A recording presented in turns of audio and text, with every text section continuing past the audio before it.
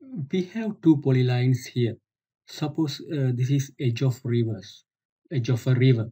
So someone asks, find the shortest distance between these two edges of the river. So how to find that?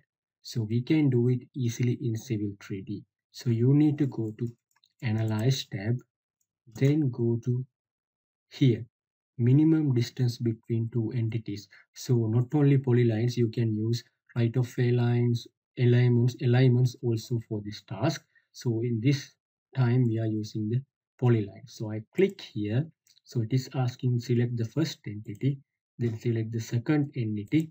So then it asks draw a shortest distance line. So when I say yes, it is drawing a shortest distance line between the shortest point of these polylines. So that is how to find the shortest distance between entities using the minimum distance between entities tool in Civil 3D.